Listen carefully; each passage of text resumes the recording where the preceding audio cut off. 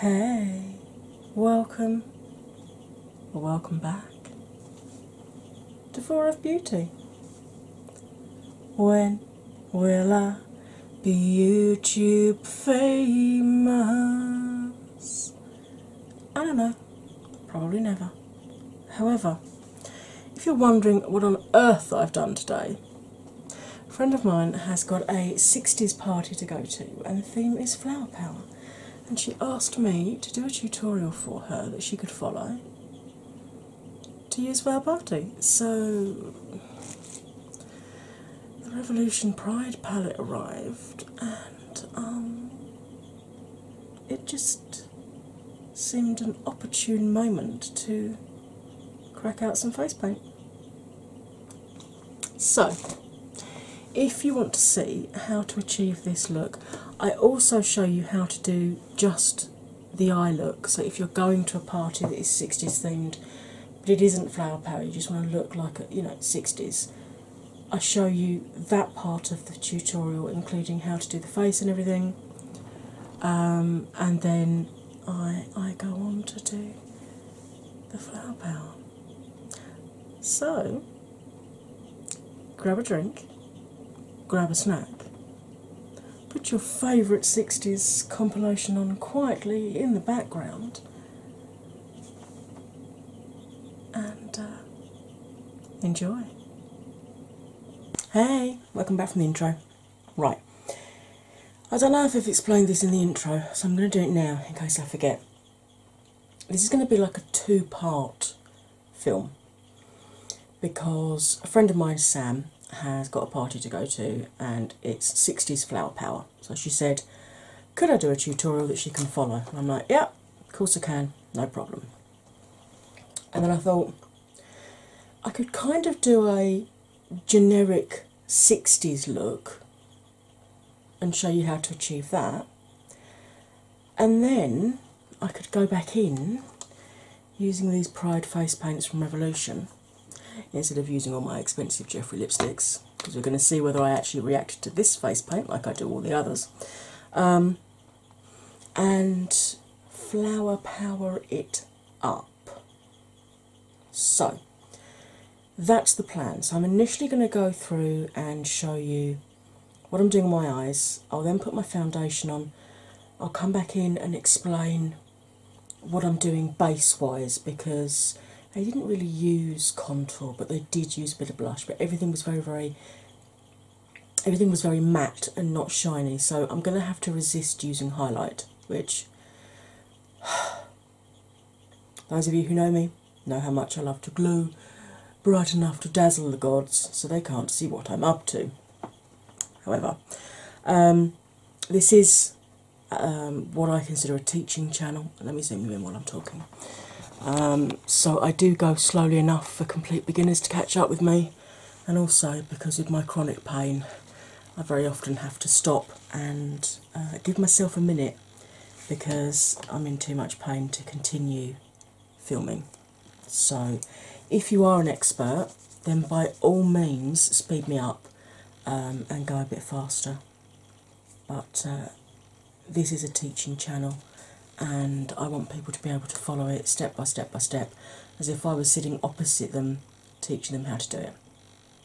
Okay, face is washed, moisturised, SPF'd and primed, and instead of my MAC paint pot, because soft ochre is quite yellow based, I've actually put some Tarte Shape Tape on, which I've not set. As you can see, it's already starting to crease through there. Lovely. Because I'm going to go quite stark on the eyes. I'm going to do a very traditional 60s look. Now, I've got deep set eyes, so I have the similar problem that people with hooded lids have, where I get transfer of colour onto my upper lid. If I'm cutting my crease, I have to come up onto my upper lid rather than just doing my socket. And even when I wear glitter glue, glitter always flakes off, okay? Now, a lot of people think they've got hooded lids when they've actually got deep set eyes, or double lidded eyes as they're sometimes called. The way to tell the difference, with your eyes open and your brows relaxed, you can see all of my mobile lid from inner corner to outer corner. Admittedly, you can't see much of it, but you can see it. So I've not got hooded lids because you can see my mobile lid.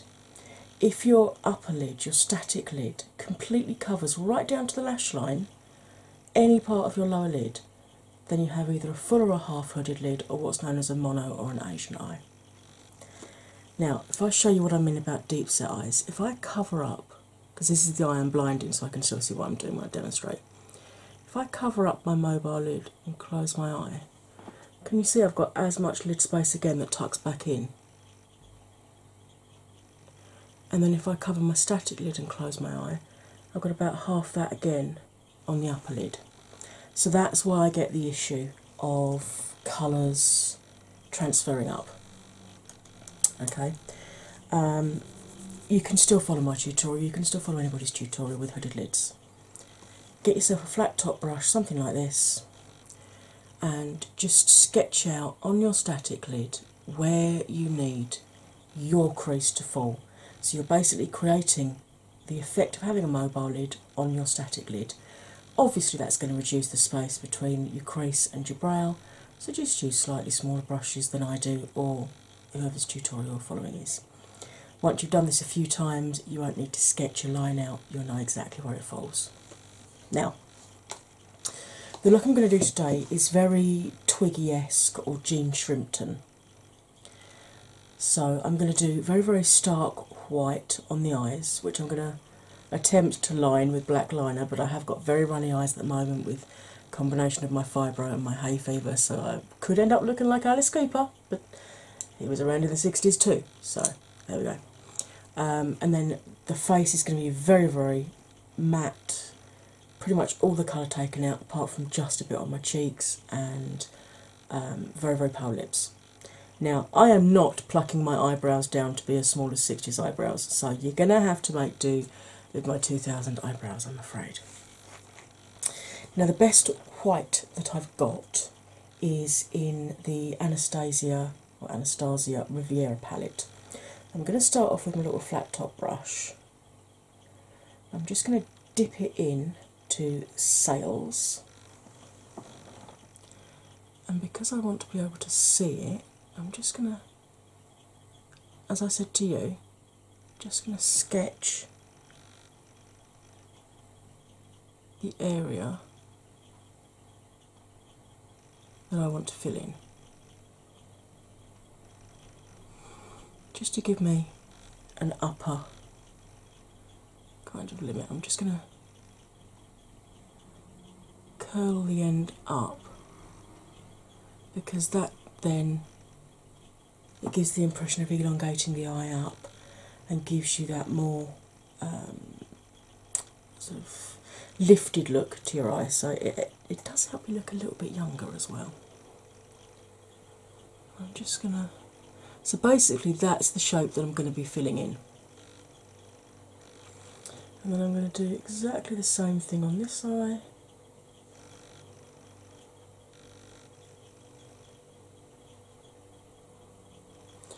You can see what I mean about how good this white is. I mean, it's fantastic, it really is. It's by far the most pigmented white that I've used. That being said though, I haven't tried the Sugar Pill white, which I understand is also very good.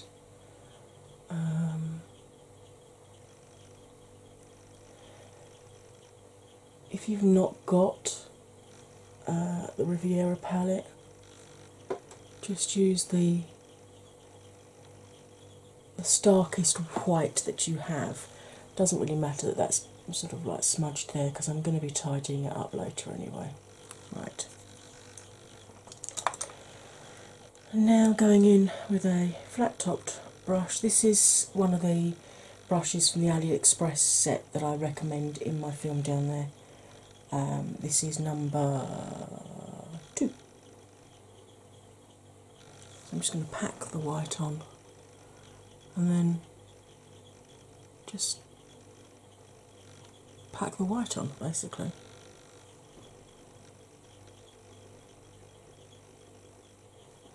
How's your day been? Has it been a good one? Or are you at the start of your day? Do you watch me over your cornflakes in the morning? Or are you having pancakes maybe with syrup? What did you have for breakfast today? Let me know in the description. not the description, the comments. I write the description. Honestly, can you tell I'm having a bad day fibro-wise? But can you also see what I mean about how beautiful this white is? If you are one of my more melanin enriched babies, if the white is too stark on you, use a cream or maybe a buttermilk lemon. But you want to get it as light as you can, really, because they did love their very, very pale eye looks.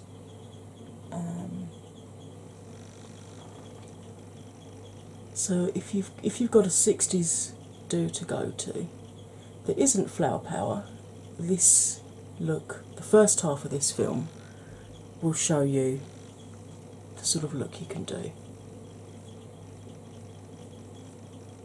So I'm literally just using this packing brush and just packing the white into the area that I'd defined earlier. This is actually one of the easiest decades to do when it comes to makeup, because they didn't really do a great deal. They didn't really contour or bronze, they didn't really highlight. Oh great, this eye started to weep right on this corner, can you see? That's going to be helpful when I go back in right at the end with the blooming liner, isn't it? Deep joy. And just sit back and check that they both look about the same, because obviously your eyes are not symmetrical, but you just want to make sure they give the same kind of effect both sides. I think I've gone a bit too high with that arch, so I'm going to have to do the same on this one now. Sorry if the lighting, the brightness keeps changing, but the sun's coming in and out there behind that cloud like nobody's business today. Right, so clean that brush off. Yes, I've got hella fallout because I didn't tap off. I literally just wanted to pack that on. But as you can see, it dusts away quite easily. Right, I'm going to pause you and I'm going to chuck some foundation on, and I'll be back to show you what I do in terms of face makeup. Okay? See you right now. Bye! Right, so I've put a matte foundation on, quite a bright concealer. I use my Shape Tape under here, which normally I mix with my peach colour corrector because it's so bright white. But I wanted to keep the brightness, so I didn't use my peach colour corrector because actually my full coverage foundation covered my dark circles. Anyway, I just wanted that for brightness. I've done very, very simple brows, just brow pencil, and this lippy is Jeffrey's Can't Relate. So very, very pale. Go for as pale a nude as you can wear for your skin tone, because obviously if you're one of my melanin enriched babies, this is going to look ridiculous on you. So whatever your lightest nude you can possibly get away with is, use that, and go for either a matte or a satin, because glosses tended to be worn more by teenagers than grown women. Okay, now as you can see, I've got no bronzer, no contour on. Yes, that really is my cheekbone. Losing weight's marvellous. And then I'm going to use, I've got a very, very pale pink blush back here. This is a Revolution Bang Bang You're Dead from their Vivid Baked Blushes. As you can see, super pale. So again, use the palest blush you can get away with. And normally I start at the back and work forward, but this time I'm going right onto the apple of my cheek and then gently going back. But I'm normally, I'll take it up my temple, but we're not doing that. We're just going to do the apple and go back towards the top of our ear.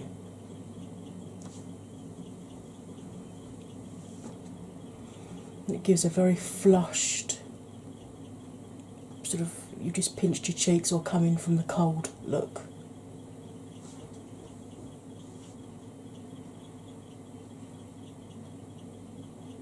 But really, really concentrate most of it right up on the front here on your apples of your cheeks, which, as you know, I normally say don't do. But it's the 70s. No, it's the 60s, sorry. That's perhaps a little bit too much. I'm going to go in. I finally got Hourglass ambient lighting in dim light to try. I'm just going to run that over the top just to sort of blend it back in with the base, because they did tend to use cream blushes. They tended to use whatever their lipstick was on their cheeks. I hate cream blushes, so I don't have any. And this lipstick is a liquid lipstick, so it wouldn't really work on cheeks. So, and a cream lipstick does tend to look more natural, more blended in, like this one does. Okay, now I'm going to use my little mini mirror so I can see what I'm doing, and I'm going to grab one of my eyeliners. Now, which one shall I grab? No, that one that's a bitch to get back off again. I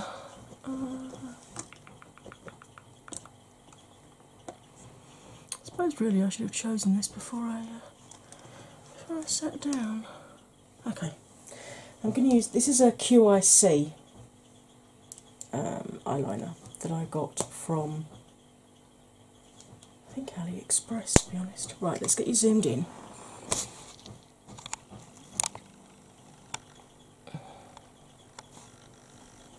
Okay, and then what we're going to do with the black liner is very carefully outline the white that we put on.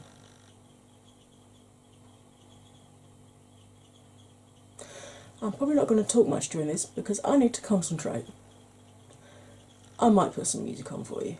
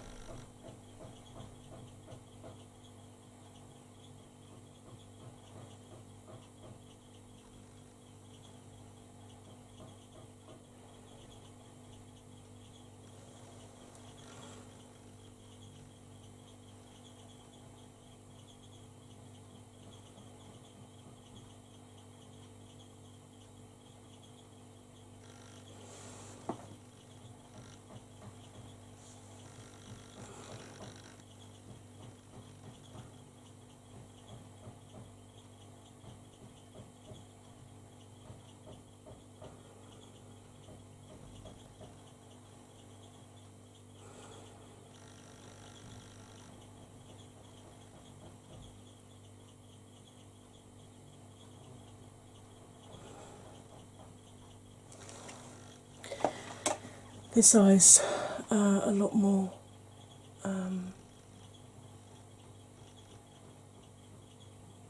flexible and mobile than my other eyelid. I ended up going a little bit thick there.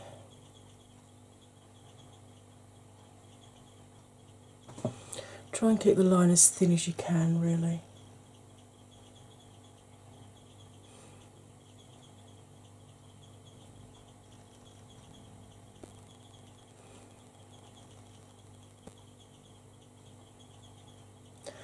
And if you do little strokes rather than one big long stroke, it's much easier to control it.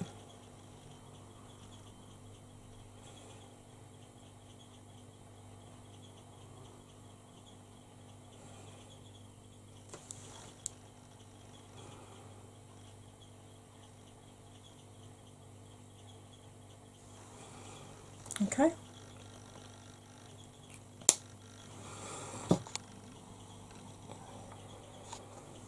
So that would be your generic 60s look. Obviously, you'd do something with your hair, but I need to do some more stuff to my face first. But this would be your very generic 1960s. So, very, very plain, very, very sort of matte,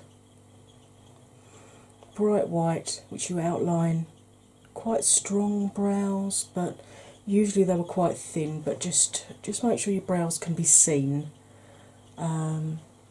As pale a nude lipstick as you can get away with, usually more on the pink side than peach or neutral. So the lightest pink nude you've got that you can get away with, use that for your lips, okay?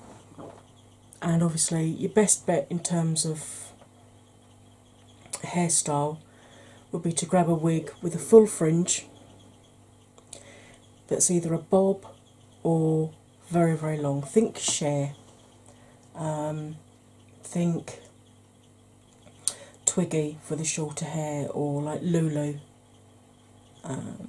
with the curled under or the flicked out bob, okay?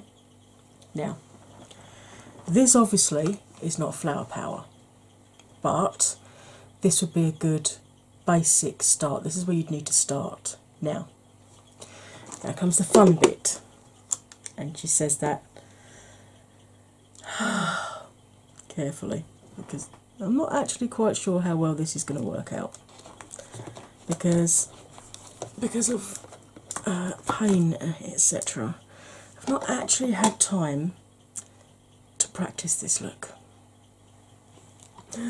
So yeah, this could be interesting. Let's get you zoomed in.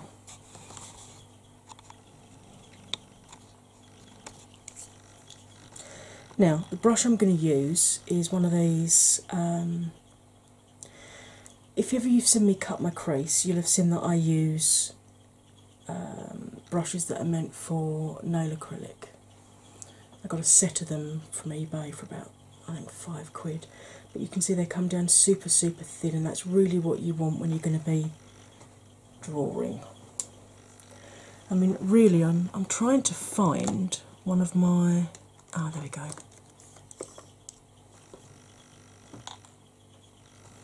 This is one of my super, super thin liners. So I'm going to start off going into the yellow.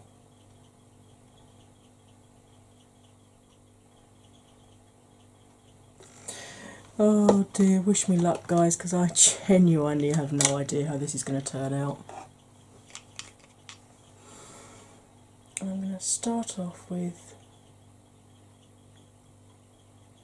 a yellow circle right there.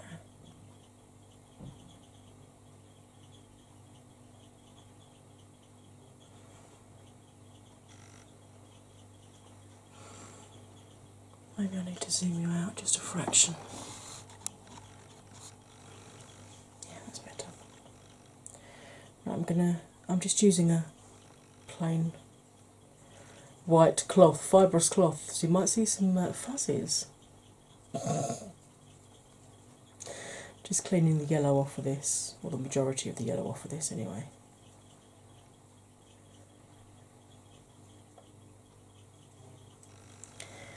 And then I'm going to go into the blue.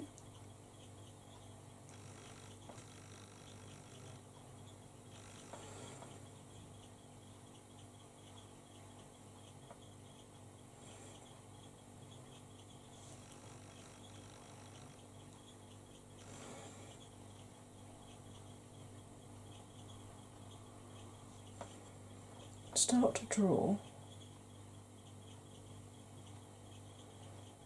some petals.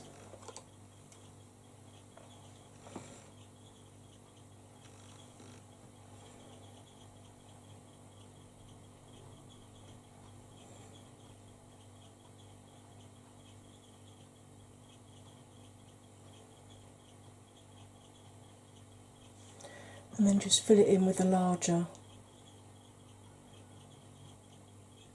brush. You can use this one if you want, but it will take you a lot longer.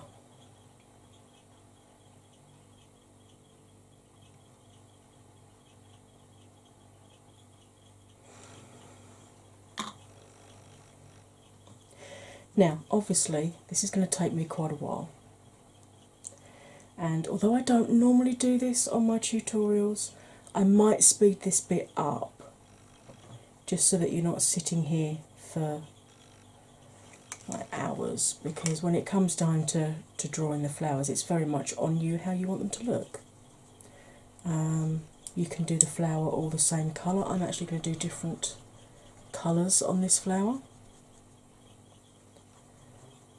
But it really is your imagination, just as bright as you can get it, really, because it, you know, the 60s was very, very bright. So I'm going to go into the red. Like I said, I might speed this up. I might leave it the same speed but put music over it. Depends how long the finished film is.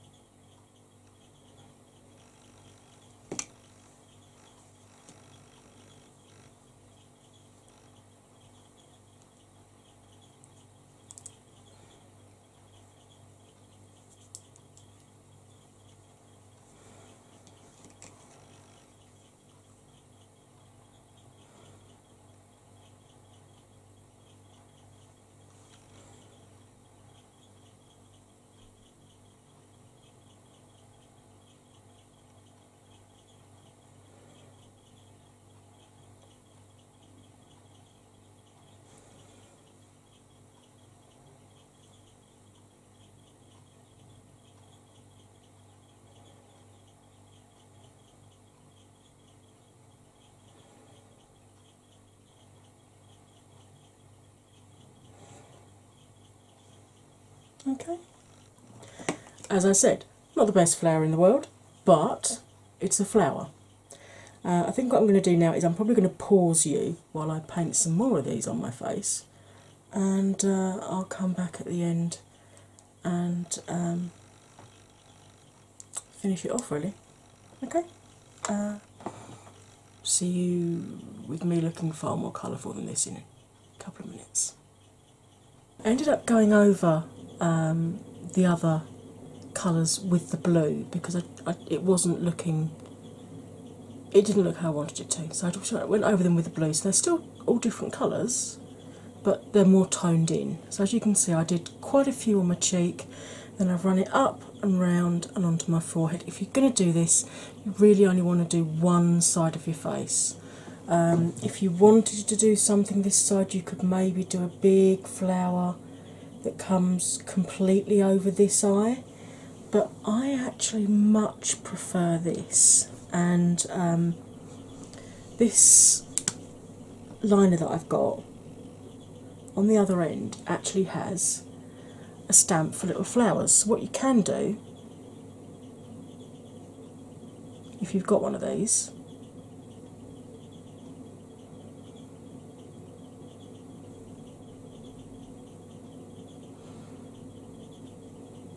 is just kind of randomly dot them on to continue the whole look. Right, having done that, I am now going to pause you while I put mascara on, because it's the only thing I didn't do for the 60s look, the mascara, because I didn't want to risk getting anything mixed in with this.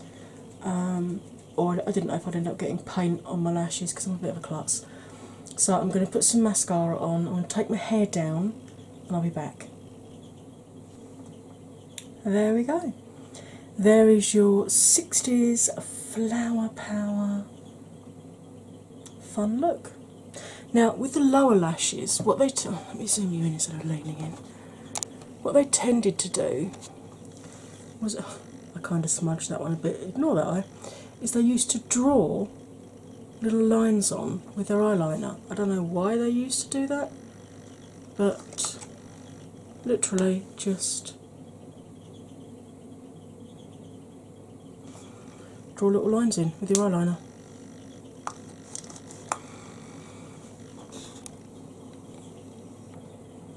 But there you go, Flower Power.